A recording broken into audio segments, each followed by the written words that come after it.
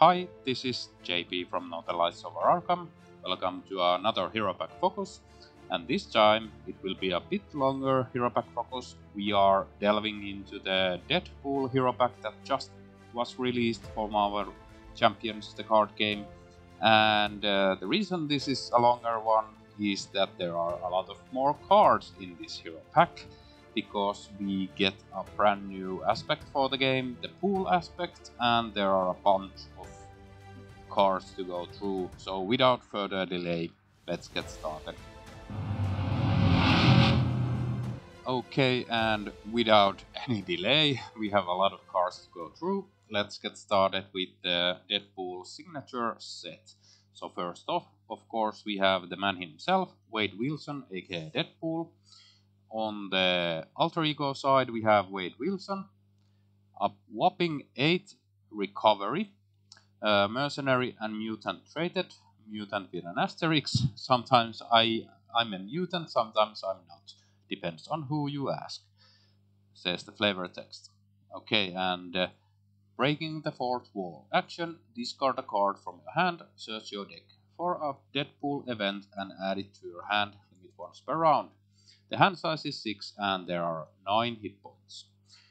Then on the hero side we have, of course, Deadpool, 200 thwart, 200 attack and 100 defense. Oh, and ignore those zeros. So 2 thwart, 2 attack and 1 defense. And Deadpool, corpse and X-Force traded. The regenerating degenerate forced interrupt when you would be defeated. Instead, set your hit point dial to 1, change to alter ego form, and add 1 acceleration token to the main scheme. And hand size is 5 and 9 hit points. So basically, you can only lose by threatening out. So you can't be sucker punched to death. It only adds an acceleration token, but of course it might cause you to thread out faster and faster. So it is a slippery slope when you get those acceleration tokens in play, but that's Deadpool. Okay, next we'll start looking at the signature cards. First off, of course, we have Deadpool's best bud, Cable, 3 cost ally with 1 thwart with an asterisk and 2 attack with an asterisk. Psionic and X-Force traded, 3 hit points. Cable gets +1 thwart and +1 attack for each acceleration token on the main scheme to a maximum of +3 thwart and +3 attack. And Cable can be committed as a wild resource. So you want acceleration tokens? Maybe. Okay. Next we have Exhausting Personality, 0 cost event, hero action, choose, place 1 acceleration token on the main scheme, stun and confuse the villain, or exhaust a player's identity. That player draws 1 card for each acceleration token on the main scheme, and this can be committed as a mental resource. Okay. Next we have our quite familiar art. This was in Captain America's art, but now it's Deadpool diving to the knives. There are 2 copies of this event, so maximum effort is a 0 cost event. Attack traded, hero action, attack, take any amount of damage up to your remaining hit points. Deal an equal amount of damage to an enemy, and this can be committed as a physical resource. And next we have Meta Knowledge. There's only 1 copy of this. So Meta Knowledge is a 1 cost event, hero interrupt. When an encounter card is revealed, cancel all of its effects and discard it. Take 1 damage for each icon, boost trigger or boost icon in that card's boost area. And it can be committed as a mental resource. Okay. Then we have Yoo-Hoo. There are 2 copies of this event. So Yoo-Hoo is a 1 cost event, thwart traded, hero action thwart, take any amount of damage up to your remaining hit points. remove an equal amount of threat from a scheme, and this can be committed as an energy resource.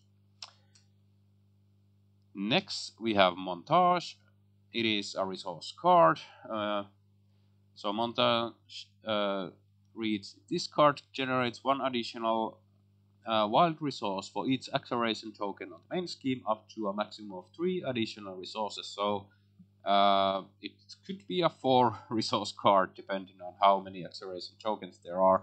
So quite interesting. Then we have Chimichanga Truck. It is a 2-cost support, location traded, response after an identity, makes a basic recovery, exhaust Chimichanga Truck, ready that identity. And this can be committed as a mental resource. So basically, if you get defeated, you have this in play, you go to Alter Ego, and you can make a recovery there to full health and just ready and go back and start hitting. So that's really, really powerful. Next, we have Arm to the Teeth, and it is a 2-cost upgrade response. After you play Arm to the Teeth, search your collection for 1 weapon upgrade from any aspect and attach it face down here. And action exhaust Arm to the Teeth, swap the card attached here with a weapon upgrade you control, and this can be committed as an energy resource. So, okay, with this card you need to have all of your weapon upgrades as a side deck when you are playing, just so you don't have to go through all of your cards in the middle of the game just to find the perfect weapon. So keep that in mind when you are playing with Deadpool. Then we have Deadpool's Katana. So it is a 2-cost upgrade, weapon traded restricted. Hero action attack, exhaust Deadpool's Katana and take 1 damage, deal 2 damage to an enemy. This attack gains piercing. Okay, and there are 2 copies, of course, in the deck, and you can commit it as a physical resource. Next, we have It Ain't Over, and it is a 1-cost upgrade, only 1 in the deck. Condition attached to the main scheme, increased target value of attached scheme by 2 for each acceleration token on it. And this can be committed as energy resource. So with all those acceleration tokens, you can just ignore them a bit longer with this. So really interesting. Lastly, we have 2 copies of this card is Fire in the deck. The art is amazing. 3-cost event, attack traded, forced response. After your turn ends, if this card is in your hand, take 1 damage. And hero action, attack, deal X damage to an enemy. X is the amount of damage you have sustained. So remember that after your turn ends, you get to refresh your hand. So if you didn't play this and it was in your hand at the start of your turn, or you get it during your turn, then it will deal 1 damage, but not if you draw to it onto it. Okay,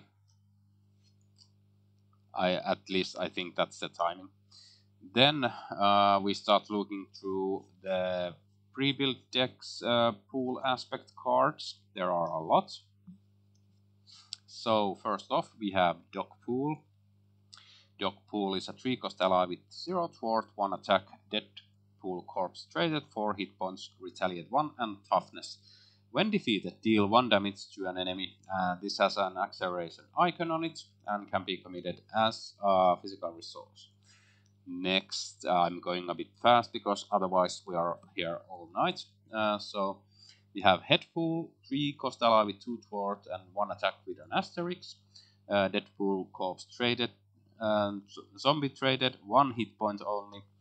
And the asterisk is response after Deadpool attacks and damages a minion. That minion attacks another enemy of your choice, and this has a plus boost icon symbol on it, and this can be committed as a physical resource. Then we have Kidpool.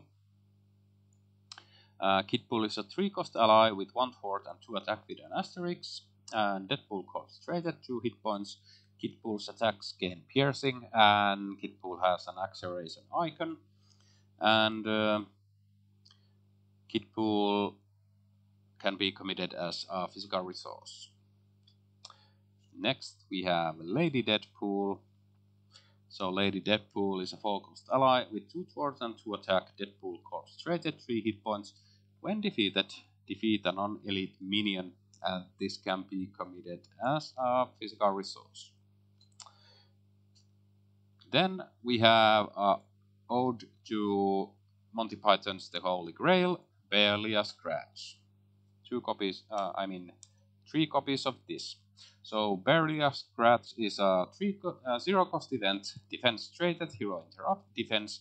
When you would take any amount of damage from an attack, prevent 1 of that damage for each of these icons in play. So if you have all of these icons in play, you can prevent 4 damage. Okay. Next we have a Cut Upper. So Cut Upper is a 3-cost event, and it is an attack traded, hero action, attack, deal 5 damage to an enemy, stun that enemy, squeak, and max 1 per deck. And this can be committed as a physical resource. Next we have Da Bomb. This is a 6-cost event, max 1 per deck. Hero action, deal 10 damage to a villain. To the villain, deal 1 damage to each enemy and hero for each of these icons in play. Okay, so it basically nukes the whole board. And this can be committed as a physical resource. So a great finisher, you might just knock yourself out with it. But of course, Deadpool just heals back up to 1, so no worries. Next we have Get Ragey. It is a 0-cost event. Action, ready an ally. That ally gets +1 attack until the end of the phase, and max 1 per deck. And this can be committed as a physical resource. And next we have I Got This, and there are 3 copies of this. So I Got This is a 1-cost event, hero action. In the following, if the following icons are on 1 or more cards in play, either deal 3 damage to an enemy, remove 2 threat from a scheme, or ready an ally you control or draw 1 card. And this can be committed as an energy resource. Next, another 1 per deck card, so not my responsibility. 0-cost event, interrupt. Not a hero interrupt, but interrupt, so you can play this from your alter ego. When any amount of threat would be placed on a scheme, you or your ally takes it as damage instead. So that's really powerful, and of course max 1 per deck. Next we have Pool Inspection. So Pool Inspection is a 6-cost event, thwart, max 1 per deck. Hero action, thwart, remove 5 threat from the main scheme, ignoring the crisis icon. Remove 1 threat from each scheme for each of each of these icons in play, and this can be committed as a mental resource. So this is basically a nuke for the schemes, like the bomb was for enemies and heroes and minions. Next we have Live Dangerously. So Live Dangerously is a hero or a player side scheme, 0-costed, victory 0. Each identity gets +2 hand size, and it has all of these icons, so that's nasty. And it comes into play with 3 threat per player, and it can be committed as a energy resource. Then we have a suite of resource cards. First, Self-Confidence resource. Max 1 per deck. Double the number of resources this card generates if your identity has sustained less than 5 damage. Triple the resources instead if you have sustained no damage. And this can be committed as a physical resource. Next we have Self-Control. Self-Control is a A resource card, max 1 per deck, double the number of resources this card generates if your identity has sustained less than 5 damage, triple the resources instead if you have sustained no damage, and this can be committed as a mental resource, or up to 3. And lastly we have self-preservation. It is a resource card, max 1 per deck, double the number of resources this card generates if your identity has sustained less than 5 damage, triple the resources instead if you have sustained no damage, and this can be committed as an energy resource. Then we have Get Good. Get Good is a 2-cost upgrade. Reduce the cost to play Get Good by 2 if you did not win your previous game of Marvel Champions. Post interrupt. When a player would be defeated, they set their hit point dial to 1 and change to alter ego form instead. Remove this card from the game, and it can be committed as a mental resource. Next we have Healing Factor. There are 3 copies of this. Healing Factor is a 3-cost upgrade, max 1 per player, superpower traded. Response after the player phase begins, exhaust Healing Factor, heal 2 damage from your identity, and it can be committed as an energy resource. And the last pool card in the pre-built deck is Stick to Itiveness, and it is a 2-cost upgrade. Condition hero action, spend a physical resource and exhaust this card, ready your hero, and max 1 per deck, and it can be committed as an energy resource. That's way better than the original. And lastly we have one basic card, which is Frenemies, because why not, because we have Cable and Deadpool in the deck. So it is a 1-cost event for traded, team up Cable and Deadpool, max 1 per deck. Hero action, toward deal 1 damage to each. 1 damage each to Cable and Deadpool. Remove 3 threat from a scheme and 3 threat from a different scheme. And it can be committed as a wild resource. So that is the whole pre-built deck. We still need to look at the obligation and the Nemesis set. And we also have the Dreadpool set, which will be in play if you are using the pool aspect. But first we look at the obligation. So the Merc with the Mouth. Give to the Wade Wilson player. Exhaust each ally you control. Allies you control cannot ready. Other players cannot resolve player card abilities during your turn. Forced response. After the player phase ends, if you have not talked this phase, discard this card. So will be interesting if I draw this when I'm filming my playthrough with Deadpool. I probably will just not talk and play to get rid of this. Okay, and it has 2 boost icons. Then we have the Nemesis set. So Deadpool's Nemesis set starts with the Butler. Butler is a minion. Scheme of 2, 1 attack, Scientist traded, and 3 hit points, and the scheming has an asterisk. Forced interrupt. When Butler schemes, place that threat on involuntary procedures if able. And boost ability, you are confused, and it has boost ability icon. Then we have involuntary procedures, which is a side scheme. So forced response. After Deadpool takes any amount of damage, place 1 threat here. Then if there is 10 or more threat here, remove this card from the game. And this can be, or this has 3 boost icons and a +1 encounter card icon, and comes into play with 6 threat on it. Then we have Tabula Rasa, 16. It is an attachment. Attached to your identity. Treat your identity's printed text box as blank, except for traits. Alter ego action. Spend 2 mental resources. Discard this card. So with this, Deadpool can actually die if defeated. Okay. and it has a boost ability which is attach tabula rasa to your identity. Next we have, or lastly in the Nemesis set, we have two mutated soldiers.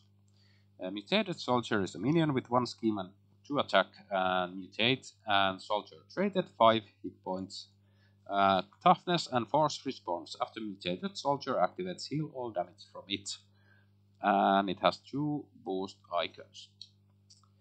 Okay, so then as I understand, I'm just double checking from the insert. So let's read it because it's much simpler to explain by reading it. So using the pool aspect. The pool aspect counts as an aspect for all gameplay purposes. You can customize any hero's deck using the pool aspect as your chosen aspect following the deck customization rules found in Appendix 1 of the rules reference. Bringing Deadpool from across the universe into battle is a killer proposition. When setting up a game in which at least one player is using the pool aspect, shuffle 1 copy of Crisis of Infinite Deadpool's treachery card into the encounter deck. Set the rest of the Dreadpool modular encounter set aside. This encounter set is shuffled into the encounter deck when Crisis of Infinite Deadpools is revealed. Okay, yeah, there's the answer. So this is basically same as Shadows of the Past, but for the Dreadpool set. So, Crisis of Infinite Deadpools. Treachery, when revealed, reveal the set aside Dreadpool minion and Dreadful Deeds side scheme. Shuffle the rest of the set aside Dreadpool encounter set into the encounter deck. Remove this card from the game. And this has 2 boost icons. So you get only that effect once if you hit it. Then we have Dreadpool. And Dreadpool is a minion with 2 schemes and 2 attack, assassin and elite traded, and 3 hit points. Dreadpool engages the first player. When defeated, deal Dreadpool to the player who defeated him as a face down encounter card. Okay, so it doesn't go away. Okay, and 3 boost icons. So that's nasty. So there's a price to playing that pool aspect, apparently. Dreadful Deeds side scheme. When revealed, place 2 threat here for each player who controls 1 or more pool pink cards. And it has a plus boost icon and comes into play with 2 threat on it and 3 boost icons. Next we have anti-regeneration ray, and this is a weapon traded attachment attached to Dreadpool, otherwise attached to the villain, forced to interrupt. When attached character attacks a non-villain character, treat the attacked character's text box as if it were blank, except for traits until the end of the attack. Hero action spend 1 of each resources and attach this card to your identity. Okay. And you get +1 attack with this. That's nice. You can get that to your identity. Next we have Poolized, and there are 2 copies of this attachment. Treat attached ally as a pool minion with a blank text box. Attached minion's scheme is equal to its printed word, and it does not take consequential damage. When revealed, attached to the ally with the highest cost without poolized at has. Otherwise, this card gains surge. And it has 2 boost icons, so it makes your allies enemies or minions which you need to defeat. And lastly, we have metacidal tendencies. So it is a treachery. When revealed, deal 2 damage to each Deadpool Corps character. 3 damage instead if Dreadpool is in play. If no damage was dealt this way, place 1 acceleration token on the main scheme, and this has 2 boost icons. Okay. So, when playing with the pool aspect, you need to have those cards in play also, or at least the 1 card that brings those cards. But we are already running quite long, But we're not done yet. We still have this many pool cards to go through, so let's get going. So these are additional pool cards, not in the pre-built deck, so you can have some deck building possibilities when making pool aspect decks. First off, we have Bob, Agent of Hydra. Bob, Agent of Hydra is a 2-cost ally with 1 thwart and 1 attack. Hydra traded 2 hit points. Response after Bob, Agent of Hydra enters play, deal 2 damage to an enemy or remove 1 threat from a scheme, and this has an acceleration icon and can be committed as a physical resource. Then you recognize this lady from the Deadpool movies, so Negasonic Teenage Warhead, and like the 2 panels in which she was in a one comic that one time. So 4-cost ally with 2 thwart and 2 attack. Cynic and X-Force traded, 4 hit points. Interrupt, when a treachery is revealed, deal 2 damage to Negasonic Teenage Warhead. Cancel that treachery's when revealed effects, and comes into play with an plus encounter card icon and can be committed as a mental resource.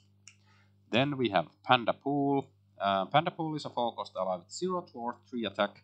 Deadpool corpse traded and 4 hit points. Comes into play with toughness and +1 encounter card icon and can be committed as a physical resource.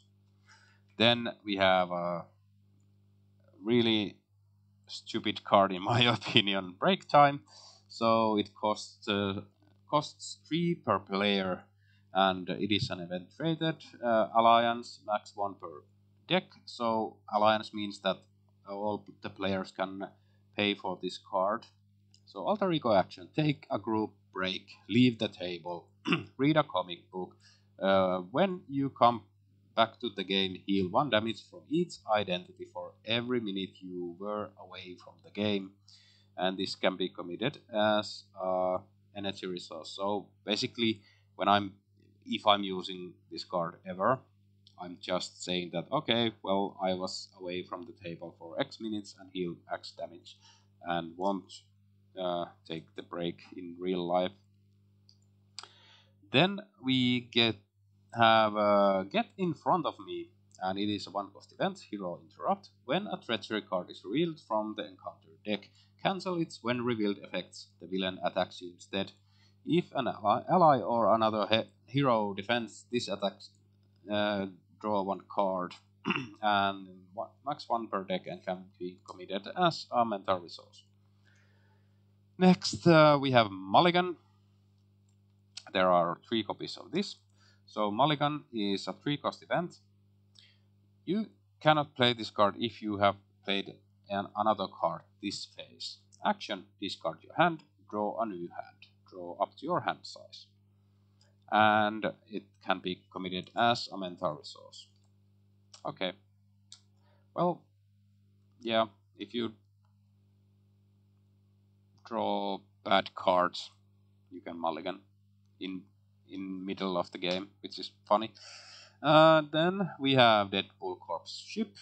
It is a 1-cost support vehicle traded action. Exhaust Deadpool Corpse Ship and deal yourself 1 face down encounter card. Put a pool ally into play from your hand, and this can be committed as a mental resource.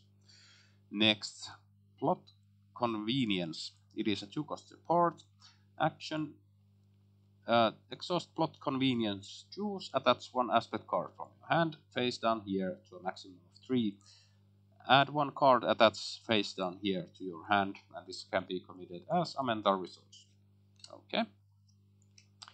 Next we have Ambush, and there are 3 copies of this. Ambush is a 1-cost upgrade, tactic traded, attached to a side scheme, max 1 per side scheme. Interrupt, when attached side scheme is defeated, discard a non-elite minion, and this has a crisis icon on it. Okay.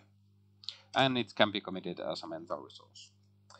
Then we have Bazooka. There are 2 copies of this. So Bazooka is a 2-cost upgrade, weapon traded, restricted, max 2 per deck. Hero action attack, discard Bazooka, deal 1 damage to an enemy. For each of these icons in play, this attack gains ranged, and this can be committed as a energy resource. Next, we have Blackout. It is a 0-cost upgrade, metagame traded. Hero action, spend 1 resource of any type, move 1 threat from a scheme to an empty space above that matches the spent resource. If all spaces above are filled, discard this card and confuse the villain. Okay, so basically you put tokens on this, and when it's filled, it gets discarded, and you confuse the villain, and it can be committed as a energy resource. Then we have Distraction. There are 3 copies of this, so it is a 0-cost upgrade attached to a non-elite minion, max 1 per minion. Attached minion cannot activate, and this has a crisis icon on it, and can be committed as a physical resource. Then we have Laser Swords, and that guy looks quite a lot like Vader, but it's not. So, 3-cost upgrade, weapon traded, counts as 2 restricted cards, max 1 per deck. Your hero gets +1 attack for each of these symbols in play to a maximum of +4 attack, and this can be committed as an energy resource. Okay, that's quite interesting. Then we have Rock, Paper, Scissors. So 1-cost upgrade metagame. Hero action, exhaust this card, choose 1 card in your hand and discard the top card of your deck. Using the diagram above, if a printed resource on the chosen card points to a printed resource on the discarded card, add the discarded card to your hand, and this can be committed as a wild resource. So basically, if you reveal a mental resource and you reveal from the top of your deck a physical resource, you get that card, and with physical you get an energy card, and with energy you get a mental card, and if you revealed a wild card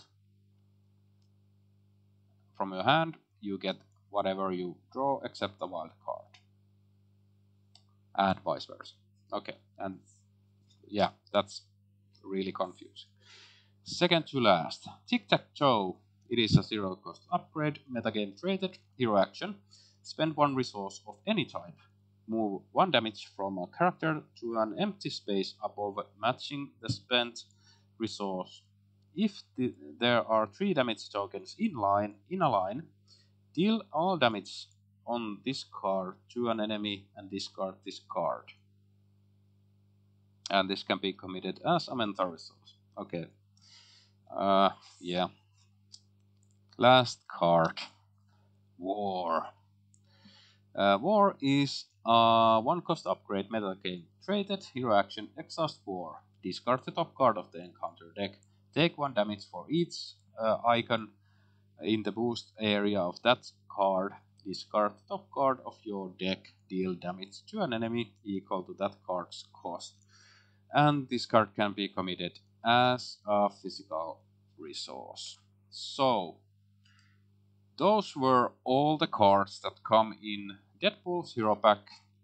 A lot to go through and a lot to wrap my head around, but I will be leaving the pre-built deck, trying it out before I'll jump into the other pull cards. But yeah, there are a lot to consider when playing Deadpool for the first time. It is a really interesting ally and one of my favorite characters from the Marvel universe, of course. Real fan favorite for sure. So this is running quite long, so let's wrap this here. So hope this Hero Pack focus was useful to you when deciding if you want to add Deadpool and the pool aspect to your game of Marvel Champions the card game. Hope you guys like this Hero Focus. Thanks for watching and until next time.